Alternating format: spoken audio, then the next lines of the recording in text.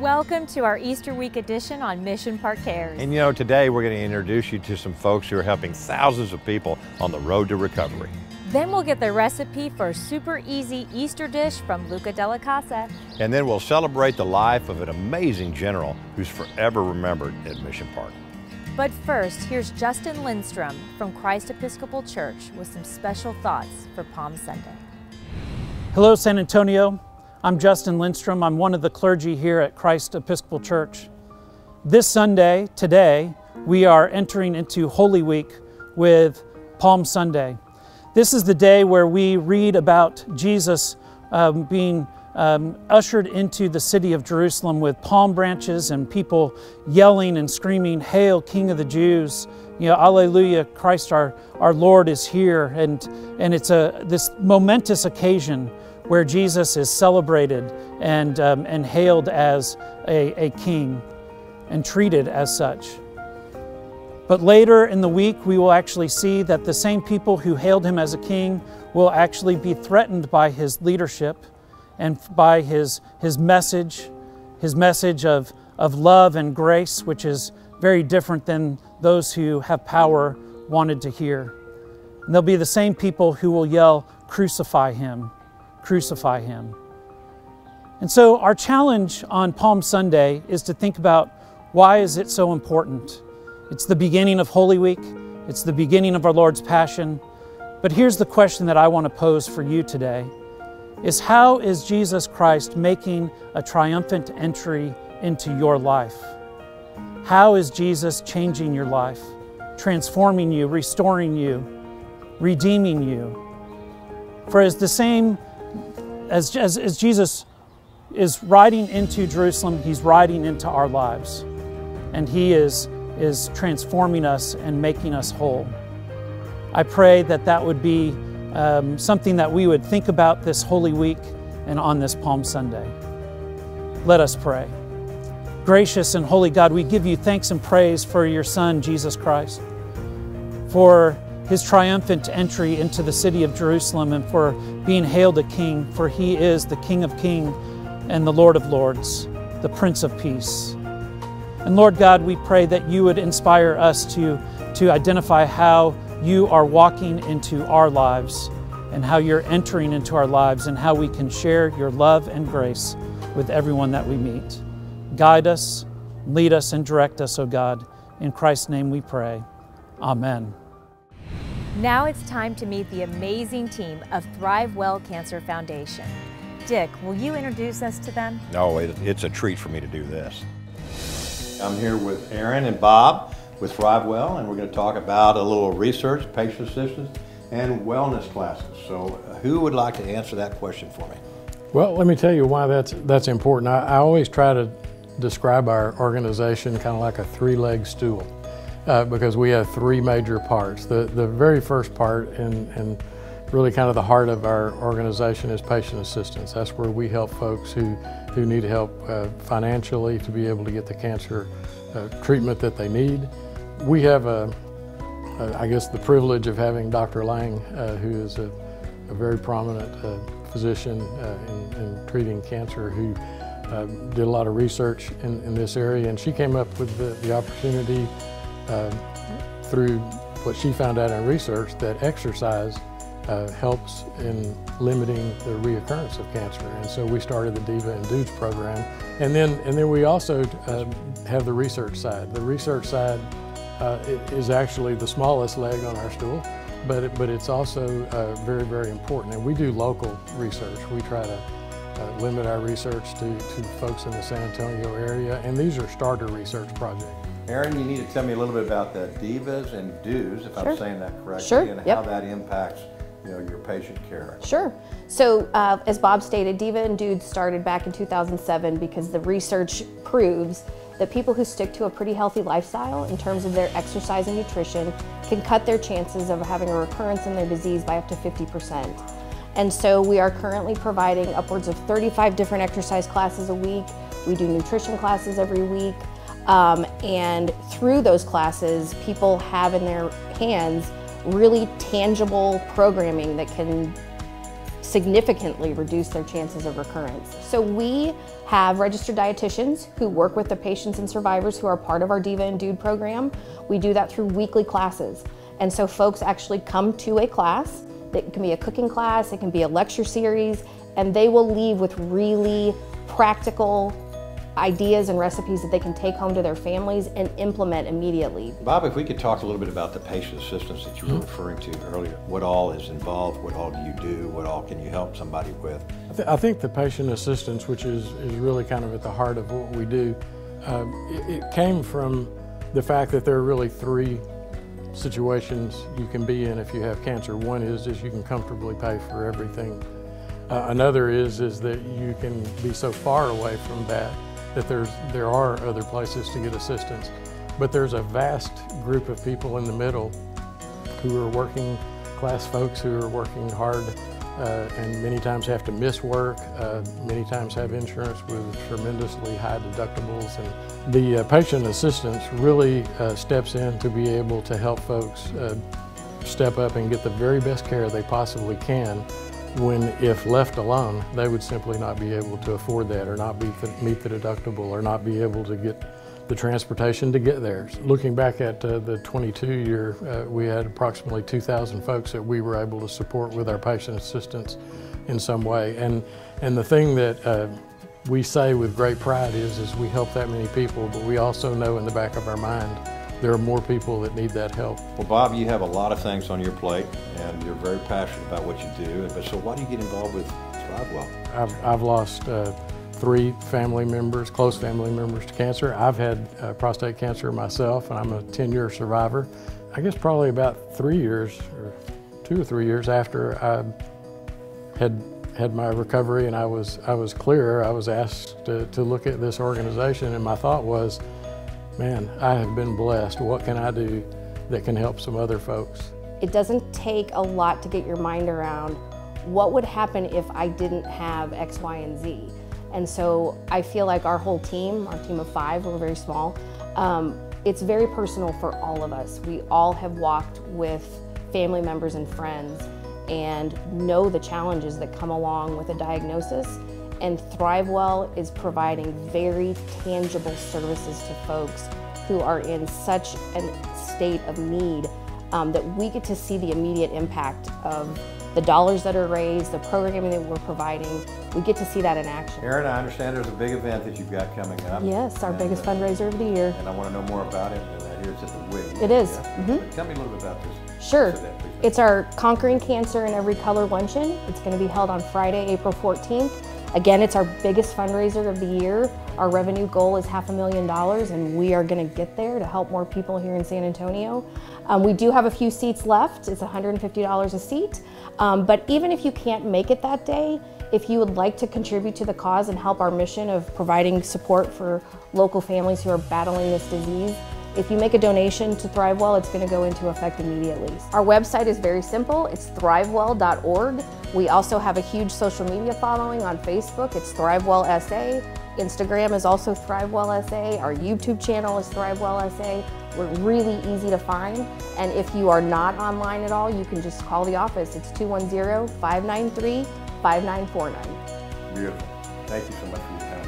Thank you. It's an honor to be here. Thank you. Kristin, did you know that Chef Luca Della Casa has got a new restaurant?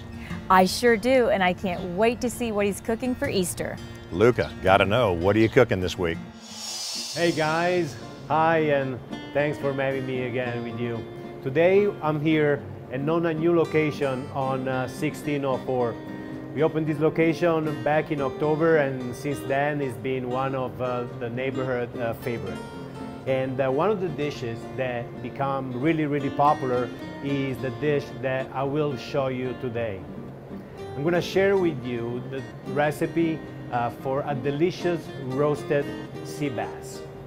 So this fish cannot really be overcooked, or is very difficult to do so, and we don't want to cook it too little. So what we're going to do today is taking this beautiful fillet and slightly scorch it on the top, but we don't want to go all the way through with the blade. And then we're gonna go and add some simple seasoning. I'm gonna use some salt, some black pepper, and some olive oil. Let's put the fish in the oven. Here in Nonna 1604, we have a beautiful pizza oven, and we cook most of our protein in this oven. But you can make this recipe at home in your regular oven set at 500 degrees. So let's start putting a little bit of olive oil on the bottom of this cast iron pan, accommodate the fish on it, and then I'm gonna drizzle a little extra olive oil on the sea bass. This is the way it should look when it go in the oven. Very good, guys. Now the second part of this recipe. Well, our sea bass cook in the oven, and it's gonna take about 15-18 minutes, depending on the size of the fillet. We're gonna take this time to make this delicious parsley sauce. So let's start with the base of it. To give this sauce a nice body, I like to use a little bit of focaccia bread. And I'm gonna pour over it 1 cup of champagne vinegar. At this point, we're gonna let it sit there, and we're gonna start introducing all the ingredients in the blender. I'm gonna start introducing 1 cup of good olive oil. Then we're gonna go with garlic and shallots.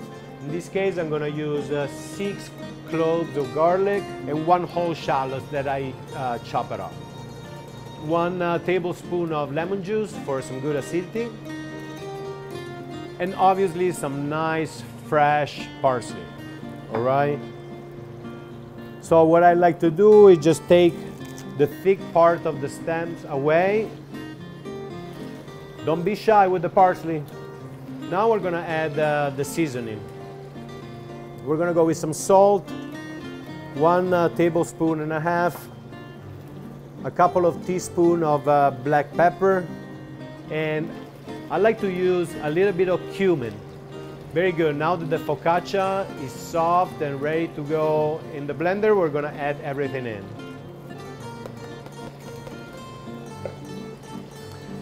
I'm gonna start the blender here shortly, and I'm gonna use the remaining cup of olive oil to emulsify our sauce.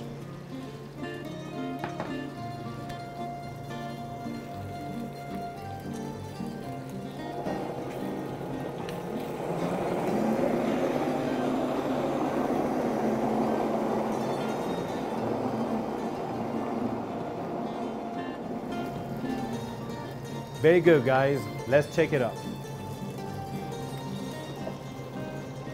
Wow, it smells delicious to start with.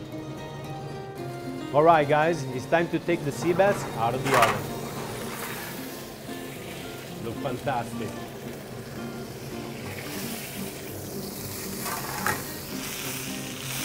It's cooked perfectly.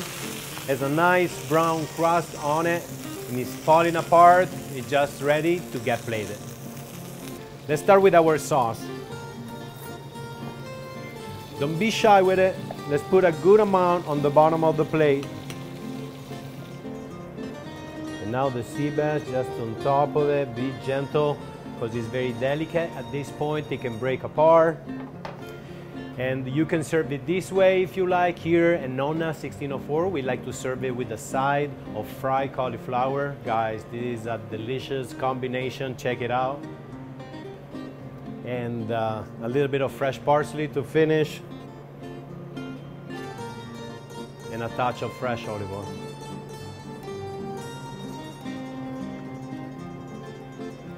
Well, guys, this is all here from Nonna 1604. Thank you very much, and see you next time. Now, here's Father Aguilar in San Pedro Springs Park with the blessing for Easter week. Good morning. Hosanna to our Lord Jesus Christ. Let us pray. Gracious God, whose Son, our Lord Jesus Christ, came upon us, and through his passion, death, crucifixion, and resurrection gives us hope. May we observe this Palm Sunday and Holy Week as a time of reflection upon our faith, our hope, and our love of God, This we pray in your holy name, Father, Son, and Holy Spirit. Amen. I'm on the steps of what was called the San Pedro Playhouse, now known as the Public Theater, at the San Pedro Springs Park, second oldest park in the United States after the Boston Common. And it's a place of much memory for me. Among them is I got hurt on this property. Playing in the swings, I have this scar right here at the top of my head. It was an accident, but pretty traumatic for my parents and me. Yet, we had hope in the emergency room. We had hope that I would get better. The message of Palm Sunday is hope, that despite any fears that we have, violence in the world, concern about inflation, politics, whatever it is that bothers us, worries us, the temptation is to fall into fear. The message of Jesus as he comes into Jerusalem is Hosanna, to have hope. Those voices changed upon him within that week, and they were calling for him to be crucified. And it reminds us again, as Jesus was hung upon the cross, that this posture means God is love forever. Reside in that love, live in that faith, and always count on that hope that we may have in God's name. And this we pray in the God who gives us faith, the God who grants us hope, the God who is always love. Amen. Once in a great while, a true hero walks among us. That's the story of a brigadier general and a doctor named Jackie Stevenson. Let's take a few minutes to celebrate his absolutely amazing life. An American hero and a servant leader in his community. Brigadier General Jackie D. Stevenson has had many titles in his life, from doctor to father to general. Born in 1935 in Kansas, his family moved to Alice, Texas when he was a senior in high school. Upon graduation, Stevenson spent the next year driving a propane truck and working as a roughneck in the oil fields. A year later, he attended Texas A&I University in Kingsville. He graduated with a degree in biology and had hopes to attend medical school. While he was in college, Stevenson met his future wife, Mary. Their loving relationship lasted 65 years, and together they raised 4 children, 3 daughters and a son. As Stevenson's family flourished, so did his career. After receiving his bachelor's degree, he attended the University of Texas Southwestern Medical School in Dallas and earned a degree of Doctor of Medicine. In his final year of medical school, he entered the Army's Senior Medical Student Program as a first lieutenant. His first assignment was at Martin Army Hospital in Fort Benning, Georgia, where he earned the rank of captain. When Stevenson completed his residency training in general surgery, he was assigned to the Tripler Army Medical Center in Honolulu, Hawaii. There he spent 3 years of residency training in urology. With his specialty training complete, Stevenson was deployed to Vietnam in 1968. There he served a 12-month tour as a staff urologist. During his service, he became a well-decorated serviceman, earning several distinctions and awards, including the Legion of Merit and the Bronze Star. When his service in Vietnam came to an end, Stevenson and his family moved to San Antonio. He began his new role as a chief of urology at the Brooke Army Medical Center.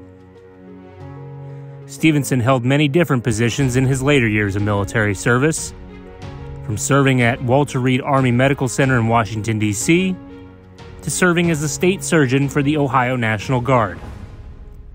He later achieved the rank of Brigadier General. When Stevenson's active service came to an end, he planted his roots in San Antonio for good and created his own private practice. a job that allowed him to serve the San Antonio community until retiring in the 2010s. Stevenson passed away in July 2021 at the age of 86. He's buried at Fort Sam Houston National Cemetery here in San Antonio, Texas. Brigadier General Jackie D. Stevenson, a life well lived and forever remembered by Mission Park. Thank you for joining us on this Easter week edition of Mission Park Cares. And we wish you an entire week of blessings for this Easter week. Please remember, we love you, and at Mission Park, It's our mission to care. Happy Easter.